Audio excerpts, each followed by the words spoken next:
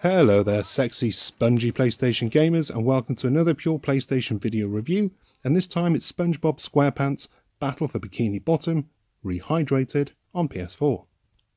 Ever since he first screeched and screamed onto TVs during the late 90s, SpongeBob SquarePants has remained a very popular character, soaking up them royalty pennies from movies, merchandise and many video games, but not all of them great. I have fond memories of the Mario Party inspired light camera pants game and the surprisingly good movie tie-in game, but the one that really stuck with me was 2003's Battle for Bikini Bottom. Despite this nostalgia, I don't think I actually ever got around to completing Battle for Bikini Bottom, likely because I was an easily distracted child at the time. And back then gel pens were a brand new thing, so I was definitely sniffing them when I should have been playing some games. Thankfully, Rehydrated brings the cult classic up to date, successfully capturing what made the original game so good, while enhancing it with vibrant new visuals, fancy graphics, new content, and even a new multiplayer mode. At times, the game does show its age a little bit with its simplistic level design and slightly outdated mechanics, but its charm, presentation, and addictive collectathon gameplay, they remain as brilliant as ever.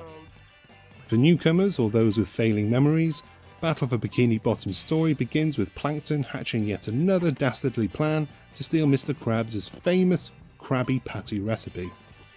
But when the plan hits the fan, Plankton's robot army takes over Bikini Bottom, wreaking havoc in iconic locations like Jellyfish Fields and Goo Lagoon to the Flying Dutchman's graveyard and even our own poorest pal's subconscious. To access each of these areas requires golden spatulas, 100 of which are scattered throughout the game's world, hidden behind a variety of challenges, boss battles and other collectibles.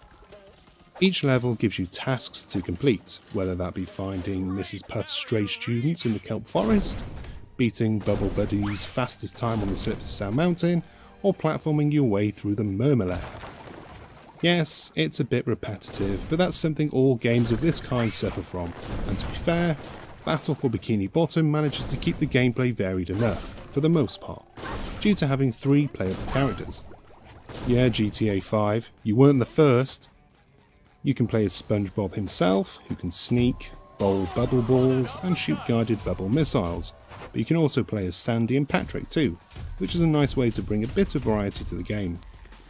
Patrick's mighty strength lets him pick up and throw objects, which comes in handy for hitting switches in hard to reach areas, among other things.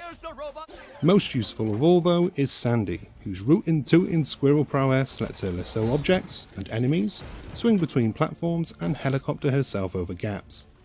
The game is full of clever puzzles, or at least they're designed to make you think that you're clever when you beat them, and beating them will mean switching back and forth between all 3 characters, using their combined abilities to solve the puzzles and to keep the adventure flowing. It's not all brainwork, mind you, as there are plenty of baddies to smash and plenty of boss battles to break up the gameplay and offer up some of the game's best and funniest moments. The game isn't very difficult at all. If anything, it leans a little more towards easy. That said, some of the platforming sections were solid and reminded me of how my reflexes, they've lost their edge since I was a child. These moments, paired with some confusing level design, had me going around in circles in search for an escape, and it's here where the game shows its age. Developers have gotten smarter, and they now know how to push us in the right direction without obvious signposts, and you can see it more in modern games. Despite that, it's all part of the nostalgia package. It wouldn't be the same game if it didn't have the same lovable rogue sections that sent you nuts for half an hour. And actually, they reminded me of being a kid and asking my dad to beat the game for me, and then watching him fail in front of his son. Didn't mess me up at all. Rehydrated's mechanical shortcomings are more than made up for by its complete visual overhaul. High-res textures and a lot of bright colours brings life to the world, doing justice to the original game and staying true to the teleprogram. The crisp visuals paired with the mostly official voice cast really help capture the look and feel of the show, and that's what really makes this the best SpongeBob game to date. Yeah, it's a little inconsistent with its animations and its presentation, but it's still a nice looking game. But yeah, it's not quite up to the fine polish that is the Spyro Reignited trilogy. But still, it looks good. And if my child, if me as a child could see this today, he'd be happy with it. It's what the game looked like in my adult mind anyway, stiff animations and all.